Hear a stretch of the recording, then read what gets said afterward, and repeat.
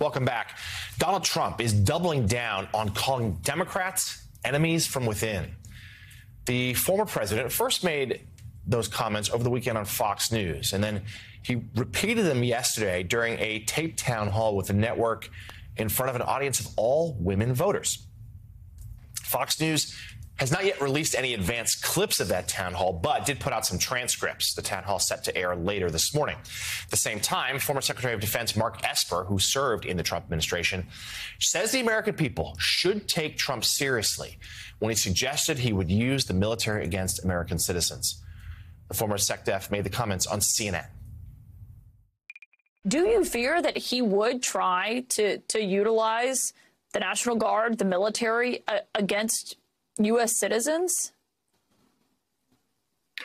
Yes, I do, of course, because I lived through that. And I saw over the summer of 2020 where President Trump and those around him wanted to use the National Guard in various capacities in cities such as Chicago and Portland and Seattle. Meanwhile, Vice President Kamala Harris is set to make an appearance on Fox News later today, her first ever, when she sits down with the channel's chief political correspondent, Bret Baier.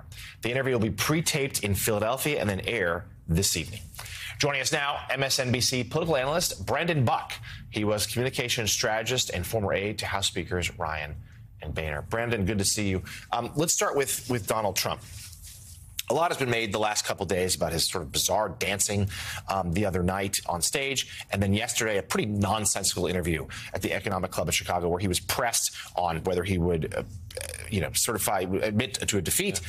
Wouldn't answer. He also couldn't answer basic things about his economic policy. It was sort of a mess. But there's also perhaps just as serious, if not more, this darker rhetoric and these threats. And now we have a Secretary of Defense saying we should take him seriously. Yeah. Well, I think the difficult thing to sort of swallow here is for the last 3 or 4 weeks, he's gotten more and more attention for saying darker and darker and sort of crazier things, and he's paid really no price for it. And we are now into another situation that's starting to feel very eerily similar, and I think we've talked about this before. We're now back to where we're just sort of following around whatever Donald Trump said and did. And there's an argument that that is bad for Donald Trump. More sort of Trump can be bad for him, although we're not seeing that in the polls. But I think the bigger problem for the Harris campaign is, what do you do with this? People have heard him talk about things like this for many years. One, does it move anybody still? But also, if you're the Harris campaign, you need to break through. You need to not allow Donald Trump to be driving what we talk about every day. She was at her best. How does she do that? That's the challenge. She was at her best, obviously, when she rolled out. She had this great convention. She was setting the tone of the campaign. At this point, it's very hard to see how she jumps back in and is setting the tone. I thought there was going to be another debate because I thought Donald Trump was going to be down significantly enough that he needed one. Now denying her another debate is a big problem for her because where does she jump in that she is able to wrestle this way that no one has really been able to wrestle away the spotlight from Donald Trump other than Kamala Harris for a little while, but it feels like that's gone. It's a great point. She's been winning the big moments, her rollout, the convention, and then that debate. And she's gotten a burst. But that burst keeps dissipating, and she doesn't have necessarily another big moment coming, at least not a scheduled So I one. imagine that's what they're trying to sit around. What can we do? What kind of endorsement can we roll out? What are the big things that we can do at this moment? I think they're doing a lot of the right blocking and tackling things and talking to the right voters. I just worry that if we are spending the next 3 weeks allowing Donald Trump to dictate what issues we're talking about, that is an advantage for him. And she's certainly doing more and more media appearances. She's getting in front of more voters. Her campaign schedule's also picked up. Today, Fox News, first time ever doing it. Give us your thoughts. What's the risk reward here for her?